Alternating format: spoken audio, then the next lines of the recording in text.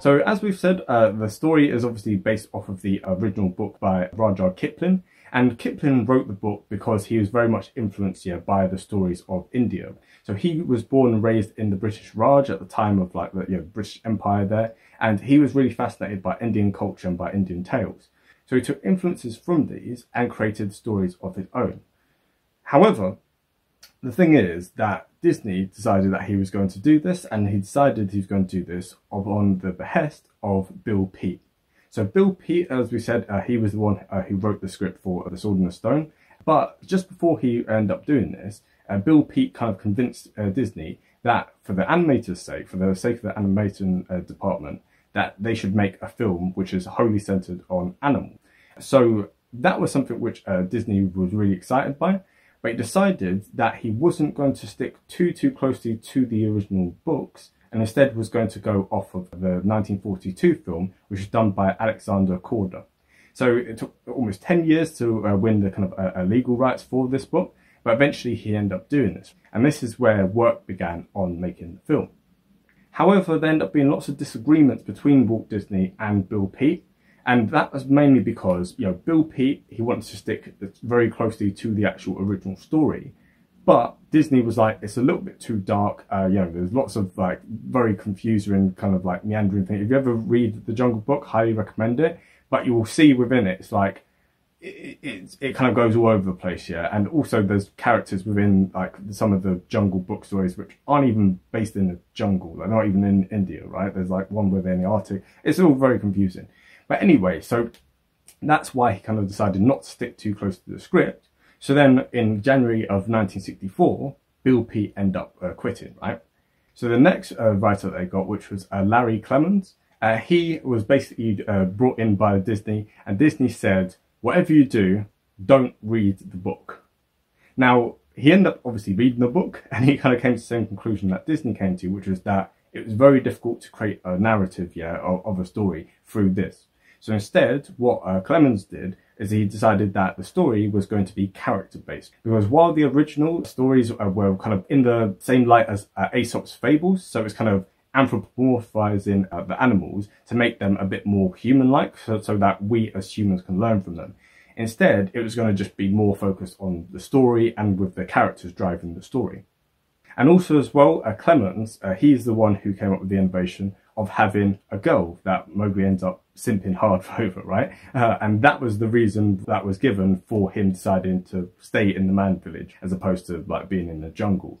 So that little bit was put in for that purpose, right? So the thing to kind of note with this though is that this film was the first film that Disney had been really actively involved in since Sleeping Beauty. So like we said in that video in 1959, that film was meant to be his masterpiece. And so after that, when you had 101 Dalmatians and The Sword and the Stone, he kind of was like, okay, we'll just, I'll put my name on it, but I'm kind of just not going to get involved here because that was too much headache. So this was the first time since then that he'd got really involved in the actual making of the film. And when he was in the studio, he actually acted out every single role within this, which is something which he hadn't done since all the way back at the time of making Snow White. So it's quite fitting, we'll talk about this a little bit later, but in his first film, he ended up acting out all the roles, and then in his last film, he ended up doing the same thing.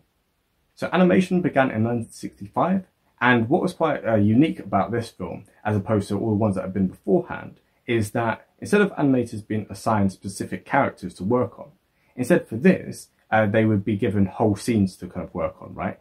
And they used a xerography, which is what we've described in more detail in the 101 Dalmatians. So this is just basically printing the images and stuff, so it ends up being quite streamlined of a process. Now, the casting for this was absolutely huge. And the reason why Disney did this is purposeful, right? Because he wanted, like we said, for it to be character-driven and character-focused. So that's why they have some really, really big names in this, like in terms of, for the casting, it's absolutely brilliant. So we're going to start off just with the people who haven't been in any other Disney films, right? So we're going to start off with Mowgli, and he is voiced by Bruce Rifleman. So he is the son of the director of this, which is Wolfgang Rifleman. And Bruce, he is also actually the voice of Christopher Robin in the Winnie the Pooh series. So just a little bit of trivia with regard to that. Next, you have Phil Harris, and he is the voice of Baloo. And he's also going to appear as the voice of Thomas O'Malley in The Aristocats, and also of Little John in Robin Hood. Next, you have George Sanders. So he is the voice of Shere Khan. So he appeared in The Falcon, which is a bunch of like classic detective films from about like the 1940s, 1950s. And actually, Shere Khan is actually based off of George Sanders' physiognomy. So that's something kind of quite interesting in terms of like how he talks and how he like moves and stuff, right? Is actually based off of George Sanders' actual character. And then next you have Clint Howard. So he is the voice of Roo in the Winnie the Pooh series. And also when you watch The Grinch Who Stole Christmas, right? You know, like the really annoying person who like is kind of a sideman to the mayor? Yeah, that's actually him. So obviously he's a bit more grown up then, right? But as a child, he did the voice of Colonel Harty's son. And then next, we're going to talk about all the many, many different voice actors who appeared in many different Disney films, which we've already covered. So you had Sebastian Kobert, and he is the voice of Bagheera. You have Sterling Holloway, and he's the voice of Car. You have Verna Felton, and she is the voice of one of the elephants. And also as well, this was actually her very last film because she died in 1966. And then you have J. Pat O'Malley, and he is the voice of Colonel Harty. And finally, you have Ben Wright, and he is the voice of Rama, who is the adopted father of Mowgli. And then, of course, we have to talk about my favourite swing artist of all time, Louis Prima, who is the voice of King Louis. And actually, I really recommend that you watch this video, which explains how he was casted and how him and his band came together to make such a swinging scene, right? With regard to the I Wanna Be Like You song, right? Absolutely brilliant. You'll learn so much about him. And also as well, just listen to many of his other songs, right? It's absolutely brilliant guy. And I'm going to talk about him a little bit later on when we talk about the legacy. But yeah, just bear that in mind for now.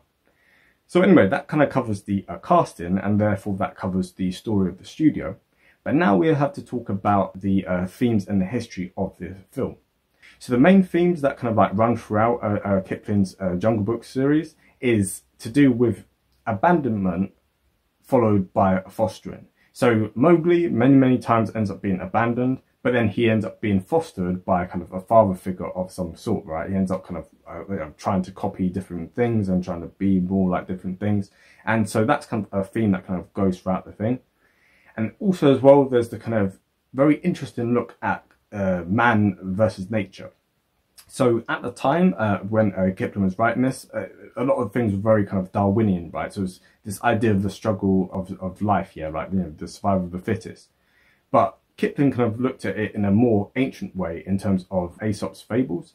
And so, like we said, he kind of anthropomorphizes the animals. So it's a way for humans to learn how to be a man through looking at animals, right? So that's kind of a recurring theme which is throughout the film.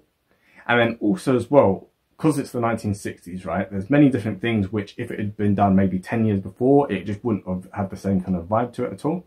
And so obviously you can hear like the great influence of like swing music. And then also as well, you're seeing a lot of this kind of counterculture kind of like 60s vibe to it, right? So you got, you know, Baloo talking about, doobies and stuff, and he's a very chilled out hippie. But then also as well, you've got the vultures. And if you notice why the vultures look a particular kind of way, that's because originally they were actually going to cast the Beatles to do the vultures, right? However, John Lennon at the last moment, he kind of was like, no, I don't want to be in any animated films. Although he'd been in like other like films to do like Beatles and stuff, yeah, right, and like well, they all had.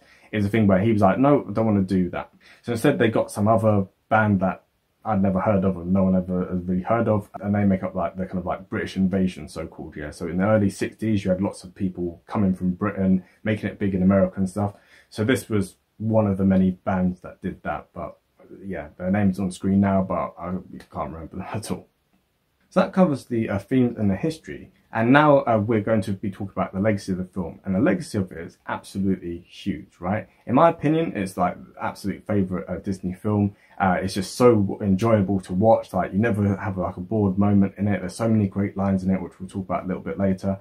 But yeah, it's absolutely brilliant. And box office really speaks for itself.